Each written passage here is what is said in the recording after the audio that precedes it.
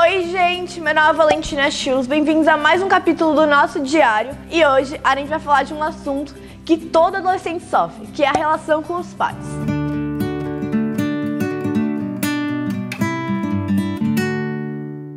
Tem muitos tipos de pais. Tem sempre pessoas que têm os pais mais conservadores, os pais mais liberais, os pais que têm diálogo, os pais jovens, os pais alternativos. Hoje a gente vai conversar sobre situações que acontecem com os pais e eu vou responder muitas perguntinhas que vocês mandaram lá no meu Instagram, que eu peço sempre pra vocês me mandarem, pra gente construir o nosso diário. E pra me ajudar, eu trouxe a Sibeli Weinberg, que ela é psicanalista, ela tem vários livros publicados sobre adolescência e ela vai ajudar a gente a lidar com nossos pais. Então vamos lá, vamos responder algumas perguntinhas. O pai e a mãe têm um papel, é amigo no sentido de escutar as dificuldades, você poder bater um papo, mas não é o colega da escola.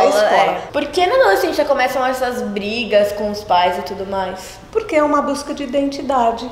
Mas você começa a ver os seus pais não mais como super-heróis. Agora que eu já conversei com a doutora, ela me contou várias histórias e me deu muita inspiração para conseguir responder as perguntas de vocês. Então agora vamos lá, vamos responder, vamos ver o que vocês me mandaram. Meus pais trabalham e passam a semana inteira fora. Eu quase nunca posso ver eles. A gente nunca fica junto. E quando a gente se vê, eles pedem pra me ajudar com os deveres. Gostaria de ter mais tempo com eles. Mudar essa relação. Você tem alguma dica? Ah, fala sério.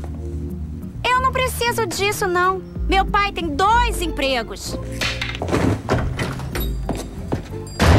Minha maior dica é você tentar correr atrás também. É a mesma coisa quando você tá tentando conquistar alguém, mudando de assunto assim. Você tá tentando conquistar alguém que é da sua escola. Você não vai ficar falando da prova de geografia. Você vai tentar, fazer com que a pessoa te veja em um mundo diferente do mundo da escola. Então é a mesma coisa com seus pais. Então tenta achar meio que um canal comum, uma coisa que vocês tenham em comum, que faça vocês terem um papo e tudo mais. Eu sempre tive uma boa relação com os meus pais. Tenta não atender o celular uma vez. Sempre atende o celular quando seus pais ligarem. E sim, quando você ligar pra eles não vão atender, mas você tem que atender, né, pai? Sabe quando você quer namorar com uns 12, 13 anos, mas seus pais não deixam ou a gente tem medo de pedir e contar pra eles? Dá uma dica de como melhorar nessa situação. Tem que fazer seus pais confiarem em você, confiarem que você não vai fazer nada de errado, nada que você não queira. Eles se preocupam tanto com vocês e não deixam vocês fazer as coisas porque eles querem o seu bem, querem ver você feliz e seguro. Então, tenta fazer eles confiarem em você. E se eles não deixarem você namorar com essa idade, é porque eles acham que você não tá pronta. Se der tudo errado, você pode ficar brincando de Lego, que sempre é uma boa opção se você tem 12 anos de idade. Minha mãe é aquela puxa-saco, fica pedindo pra contar meus maiores segredos e ela não entende. Por exemplo, eu gosto de um garoto.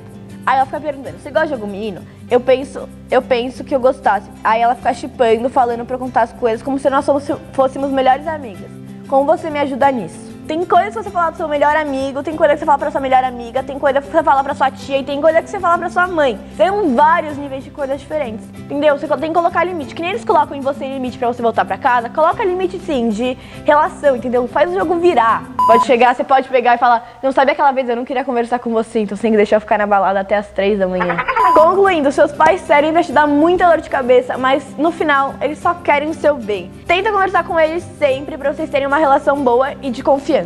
Um beijão, curta, compartilhe e até o próximo capítulo do nosso diário. Tchau!